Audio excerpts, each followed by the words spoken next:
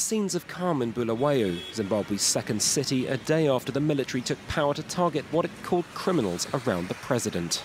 There's no noise, no one is harassing anybody, everybody's busy doing his own duties and his business. No one is doing anything to anyone. People woke up, went to work, and it's business as usual. We are a bit uncertain about what's going to happen, but we are still very much fine.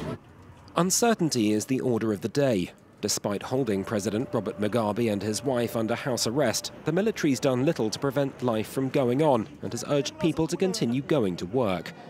Mugabe set off a political crisis when he sacked his vice president Emerson Mnangagwa last week, seemingly clearing the way for his wife Grace to take his place.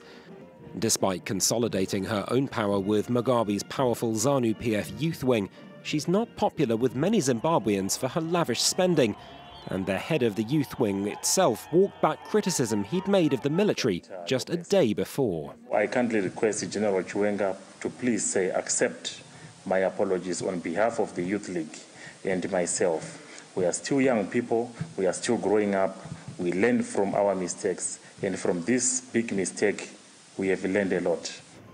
Zimbabwe's opposition has called ZANU-PF an unsustainable system, and powerful veteran groups have insisted Mugabe step down.